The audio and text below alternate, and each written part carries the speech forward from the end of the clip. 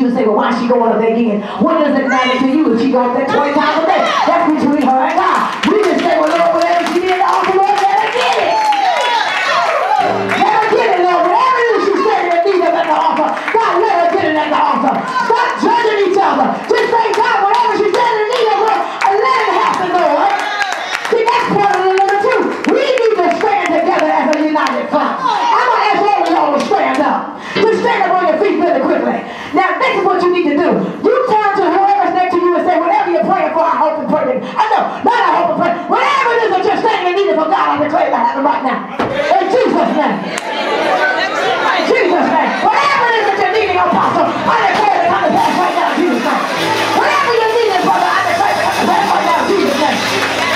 See, when we come together to understand, when we're united, so that the devil can be with us. But he wants us to stay separated. He wants us to be on the top, on the inside out. God is saying, fortify.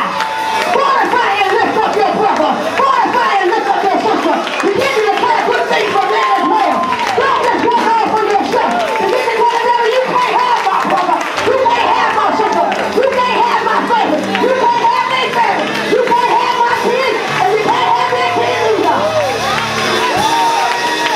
See, it's time for us to turn the table. Turn the tables on the internet. Let them know that the church is united. There is no indivision. There is no division in God's house.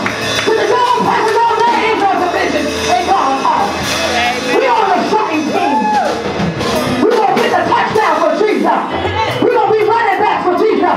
We're going to be warfaring for Jesus. We're going to sit the devil on the fight for Jesus. And when we come together, we put him on the fight. And we begin to praise him. See, what the enemy wants to do in the church, he wants y'all to be quiet. See, the church ain't loud like it used to be.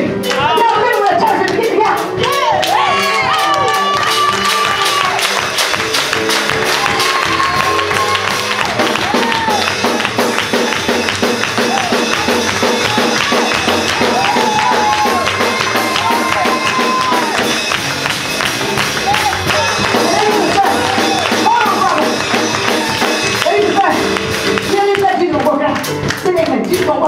See, they weren't afraid.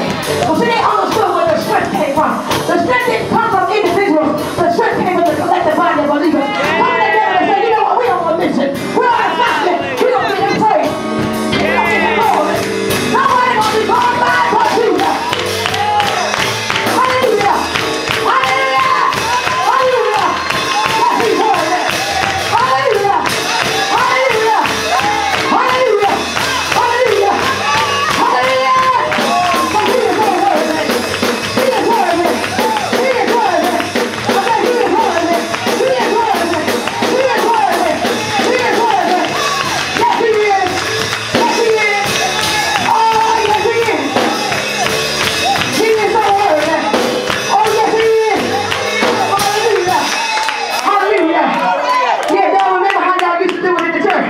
They ain't have to, sometimes they used to say, we don't got no music. We ain't got no music. We ain't got no music. Oh, we got the Holy Ghost. Now,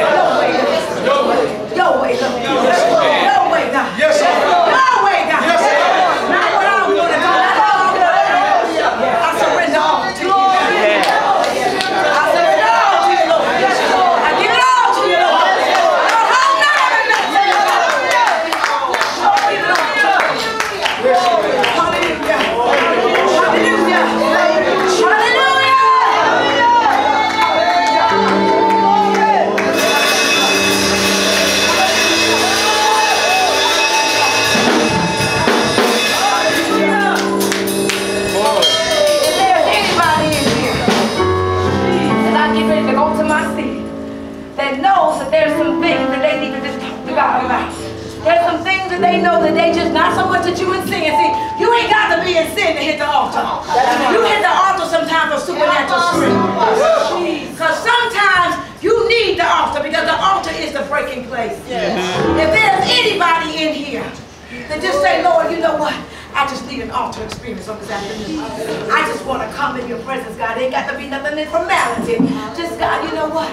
There's some things that I need for you to do in me that I know I can't do myself. If that's you, as I go to my seat, and I just begin to declare to the people of God, understand who you are.